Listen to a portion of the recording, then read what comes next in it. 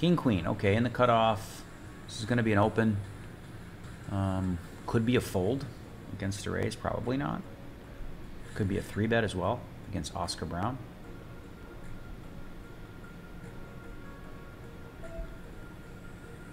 It's just going to be an open from the cutoff. Certainly good enough to open here. And against the raise, probably defend this one. Especially if the raise comes from the small or the big. Because we'll have position and we're deep. JNCO Jew, Junko Jew. That's more problematic because he's in position. But again, in these spots, you can't just be folding king, queen. Fedor could squeeze here. And then we may we're going to 4-bet this some of the time. Not always. All right, now we have 3 queens. Just generate. Now we're going to bet small.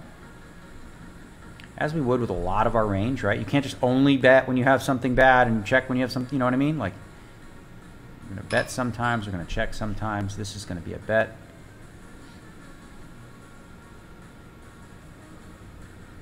So you should check this flop. Let's say, for example, you figure it out for yourself what you want to do. I'm not going to give away my frequencies, but let's say you decided, all right, you know, you flop trips here, you're going to check about 25% of the time. How do you do that? Well, you can randomize it. One bet. Now, if Fedor gets frisky here, I'll be happy about it with the kicker. Hopefully he has like a queen 9, queen 8, something like that. All right, he's check raised. Let's see. Very small percentage of the time we would re-raise.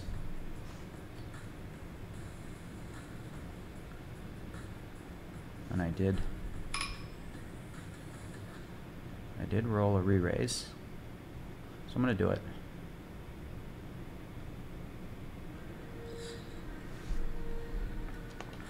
All right, he folded. Very small percentage of the time, I'll do that.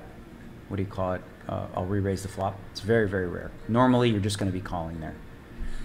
Very small percentage, and I rolled a very low number because the standard play is to call. But I think a 3-bet there is really funky, right?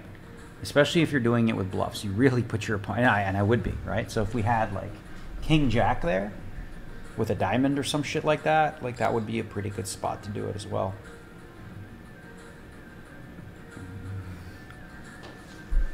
Because here's the thing, right? When we do call the raise, if we call the check raise, Fedor knows it's probably not air for that size. So, and if he has a queen, he's not going to fucking just fold 3 queens, right? So we'll just get it in. We'll get it in ahead. We'll build the pot. And most importantly, when we do check raise the flop, when he check raises the flop and we call, he knows we're probably not just calling with ace 10, ace jack. So we either have a pocket pair, a queen, or a flush draw. Okay? So now he can play against that range pretty comfortably with whatever he has and proceed from there. So 3-betting that flop against him, I kind of like it. But again, I like it as long as you're not just doing it with a good queen. You have to do it with bluffs. And because we know he's an aggressive player, he's going to check raise that pretty wide. He doesn't have to have a queen. So if we had, like I said, if we were bluffing the flop with king jack, which is a really good kind of, it blocks king queen and queen jack, which are two, you know, decent blocker hands. Then we would re-raise flop with king jack there too. Jack 10 sometimes. Just say like jack 10. Let's say, what was it? The third card was a club. Let's say you had jack 10 of clubs. King jack of clubs, something like that. Backdoors. You can go ahead and re-raise flop. What is he going to do? When you do that, you really kind of cuffs your opponent. So it's actually not that bad a play. The problem with it is this. Is if you do it too often with strong hands, you fuck up your calling range. Right? So if you always re-raise with a queen there, when you don't, your opponent can just bomb turn. All right, this is going to be, we 3-bet this sometimes as well, and this is going to be one. Actually, no, it isn't. Never mind. That number's higher than I thought. We're just going to flat.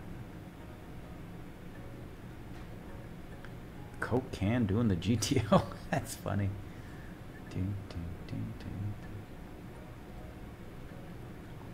Again, I'm not going to share my actual frequencies. That's way too much information to give my opponents in terms of how I'm balancing. But I will just say that I am mixing it. So, all right, let's see here. Do I have a... I think I have a fold. Fuck. Yeah. Well, we went from possible 3-bet to possible flat to just fucking fold. We were 3-betting. No, we were 3-betting when I first looked at the number. Then we're like, no, actually it's too high. We're flat. And then, nope, it's not a 4-bet. Because sometimes I'm going to 4-bet there too. Wow. Fucking, we avoided the disaster, it looks like. Ah! Jay Anderson fucking around.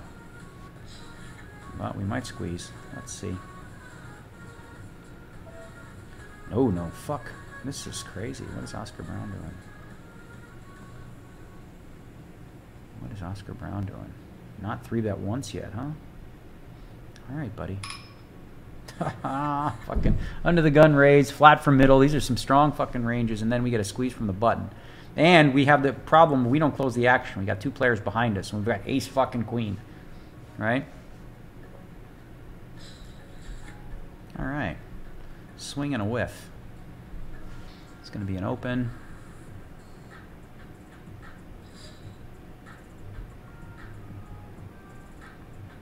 Fedor, bets flop, alright, raise,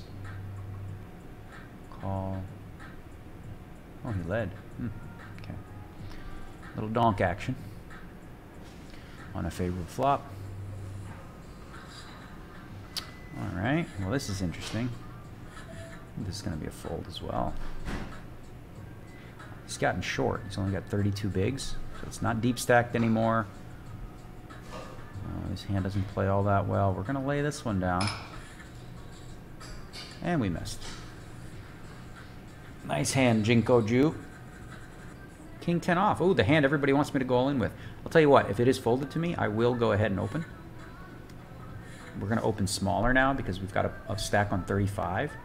So we're going to open to 2.4. Small adjustment.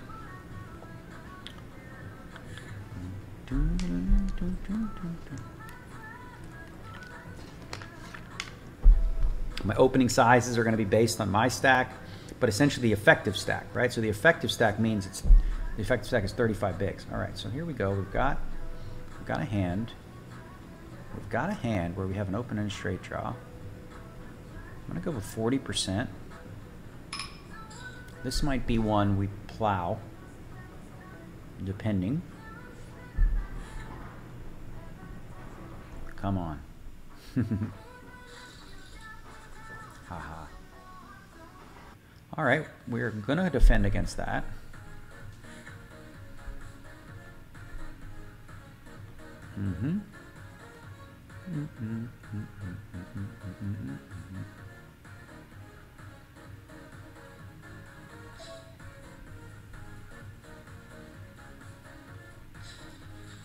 All right, that's a decent flop. Let's see, we're going to lead here a very small percent. We're not leading this one. It's going to be a check and call. It's nice to have the club. Nice to have the club.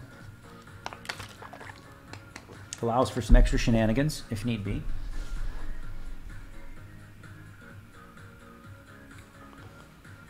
All right, just said again, sorry to those in the chat. I'm not engaging too much with the chat today, so keep that in mind. We got a C-bet here from the under the gun raiser. We have, let's see, do we want to ever check raise here? Sometimes, but not now. I'm just going to flat. There's a club, okay? We may bomb this river if it goes check, check on turn. And we may call a bet. If he bets less than half pot, we will call. 5-10 or a club could be good. He could have a club himself, which could be a problem. But there's going to be, if he checks that turn, he's opening the door for me to really just bomb. Oh, not that fucking card. Maybe that card.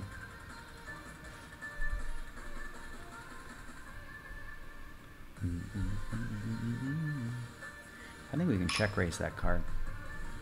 Yeah, let's check raise. If he bets, fuck him. If he tries to value bet thin with like an ace, I'll stick it in his face.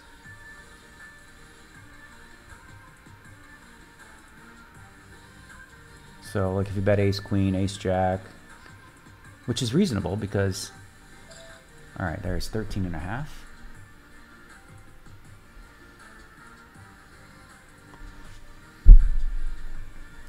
Yeah.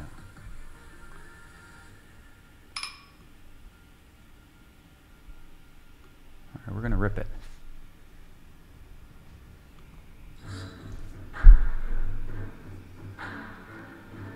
Gotta bluff sometimes, people. We're doing it.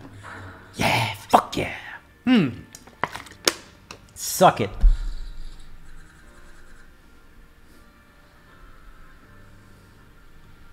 Suck it, people. Yeah, I know what I'm doing, fuckers. I thought he hit that ace, so we're just gonna go. Instead of leading the ace, where he's just gonna call. If we bet the river, he's just gonna fucking call. But we check, we make him make a thin fucking value bet. We have the 7 of clubs blocker. We have the bottom of our range. Fucking yeah, stick it in his face. Yeah, the fucking motherfuckers. All right, we're just gonna flat this jack 9 of clubs. Yeah, D-Negs knows what he's doing, y'all. And if he snap called, you guys would have said punt. What a dummy. What a stupid punt. All right, that's going to be a check and a call. I could lead against Oscar Brown. He's been checking back in these spots a decent amount. But that's not going to be a thing. Well, I rolled the check raise. So let's do it.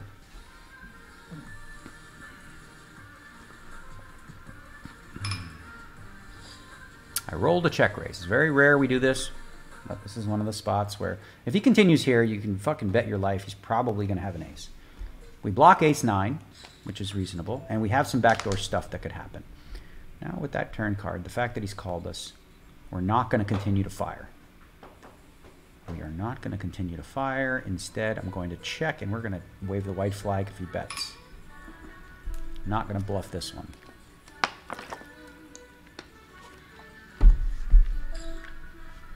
All right, he's betting half pot. I'm gonna have to give him credit for an ace here. What is he bluffing with? 7-8 suited, 6-7 suited type shit. It's really just not a lot of hands. All right, it's fine.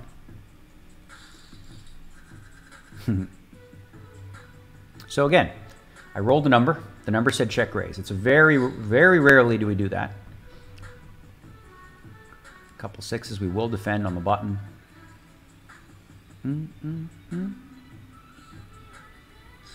Can't wait to see what you people saying about my jam. Oh, what a punt. So horrible. Blah, blah, blah. Get a fucking clue, yo. Get a clue, yo.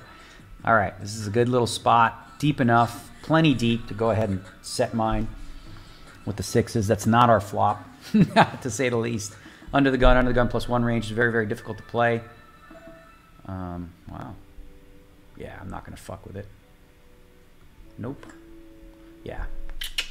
I'm out. So here we'd have to hope that they have like 7s, 9s, and you know.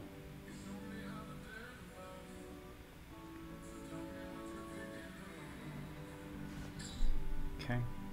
I'm not gonna fuck with it, as I said. What was 6 on the river? Nope, 7. All right. Do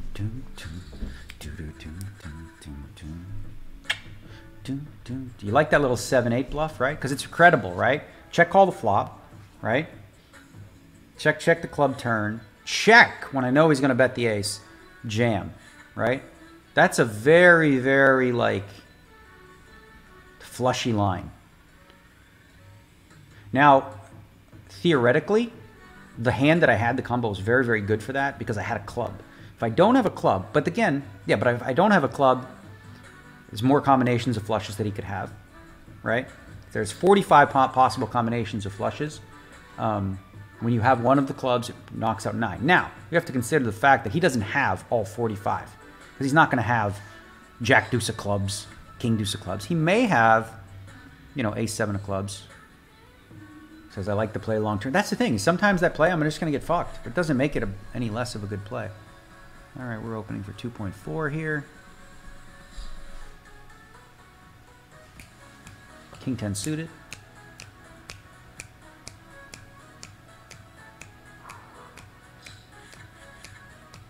Yeah. Sometimes, like, you get caught and people are like, oh, what a dumb play. But it's still a good play. Sometimes it just doesn't work.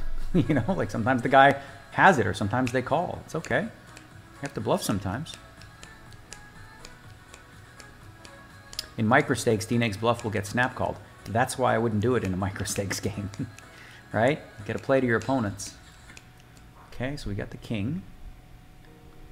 I'm going to check this king one time. Checking this flop. To Genko, who's got 31 bigs. He's going to bet this flop a decent amount, I would think. All right, there's a small bet from Jinko. Let's see, do I want to do anything here? I'm going to flat. Take a flop, slow play. There's another king. So this is going to be a check again. This is not a... It's a great card, obviously, right? But it's like, it's hard for him to fucking bomb. So it's going to be difficult for us to get all his chips here. And again, he might have a speed. He could have king, queen, or king, jack, pocket jacks, pocket fives. And if he does, such is life. That's just the cooler, right? Probably doesn't have ace, king. He could have like a club draw. Oh, fuck, I say club draw, and then look what comes. So interestingly enough, right, what is he going to call with that's worse? Not a whole fucking lot, right? So we're just always going to check this now, right? Even though we got 3 kings, you got to think, like, what does the calling range look like for Jinko Ju? Maybe a jack, sure. Question is, will he bet at it, bluff at it, value bet worse, like value bet a jack? I don't think he bets a jack here. But there's certainly plenty of bluffs. Oh, fuck, against big, that's a problem. We do block queen 10 of diamonds, right? Because we have the 10 of diamonds. I don't think I can fold. We're just too high up in our range as played. I mean, yeah, I just can't fold this. See? But we maxed out the hand, right? We maxed out the hand. So by playing it the way we did, checking the river, right? He wasn't going to call with ace fucking 7. He wasn't calling us. But he might bluff, so we got to let him bluff. And he did. It's a reasonable card for him to bluff, right?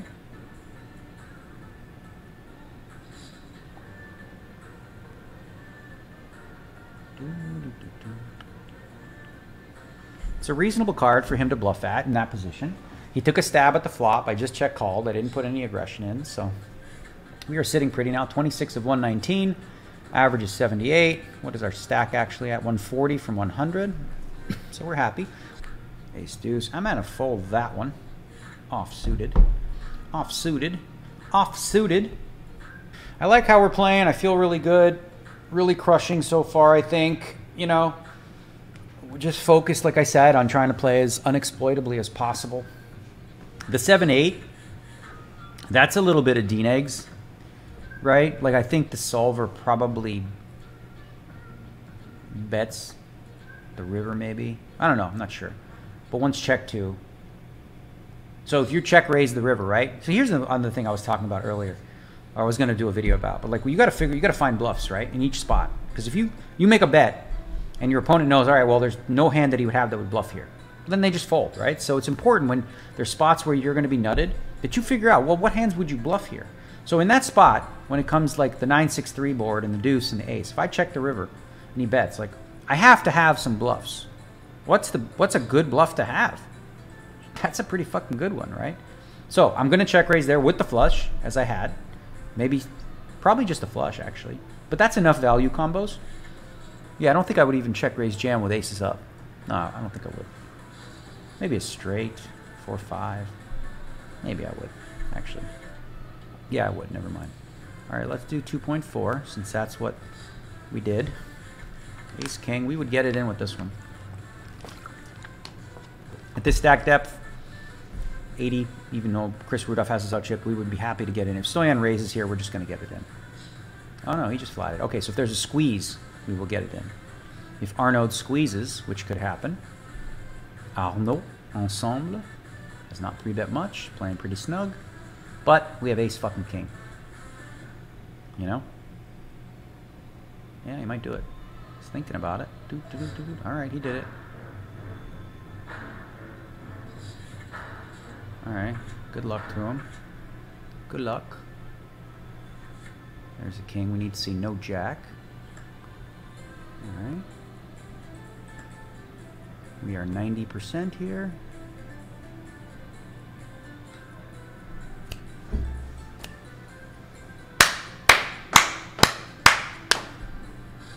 Ship it. Hello. What are you going to do? Pick up ace king. He picks up ace queen. You press the call button, and we held. Wow. All right, we have 200K, y'all. 200K in chips. We're sitting 11 out of 115 right now. Queen jack. We're going to come for 2.4.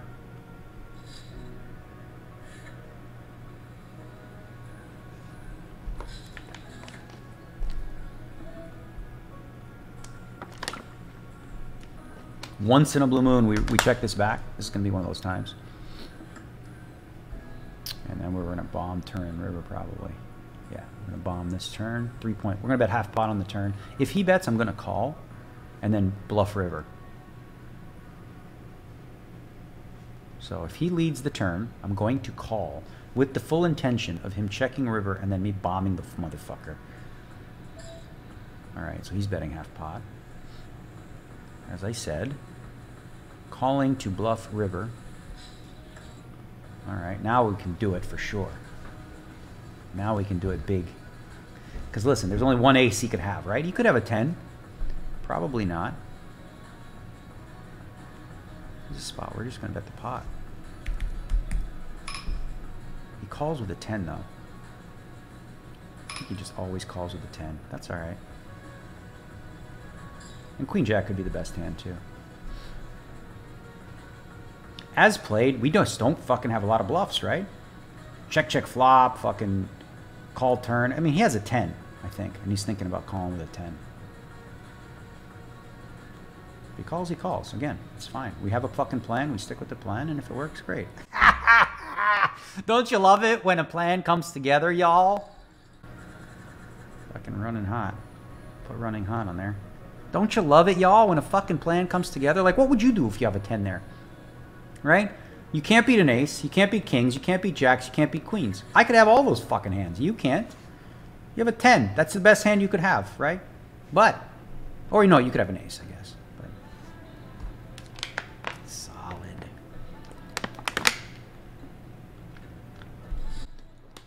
Lots of good bluffs getting through.